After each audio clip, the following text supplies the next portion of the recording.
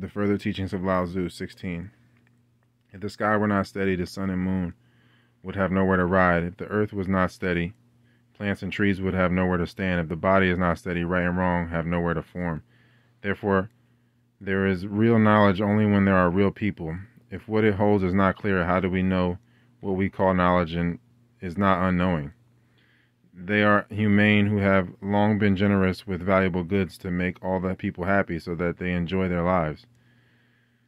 They are dutiful who do great works and make known an aspiring reputation, comprehend leadership and administration, make the social order correct, make kinship and strangerhood clear, keep endangered nations in existence, perpetuate societies that have broken down, and foster those who have no posterity.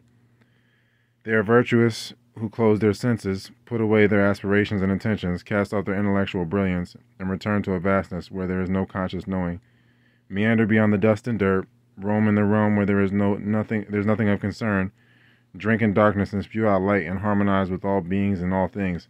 Therefore, when the way disperses, it becomes virtue. When virtue overflows, it becomes humanness and dutifulness. When humanity and duty are set up, the way and virtue go out of fashion.